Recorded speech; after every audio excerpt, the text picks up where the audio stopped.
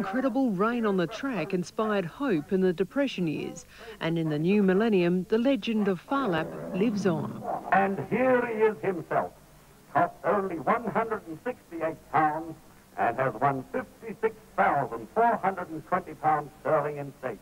But for 7 decades, conspiracy and wild tales have haunted his death. His untimely end while racing in America stunned our nation and inspired suspicion that he was in fact murdered. But today, on his 74th birthday, the mystery has finally been put to rest. The launch of a book uncovering medical findings that point to natural causes, a horrible disease. It would have been terribly frustrating because the horse would have been in terrible pain, in agony, and they wouldn't have been able to do much for him. It took Phar Lap only 10 hours to die. The disease, anterior enteritis, was not discovered until the 1980s.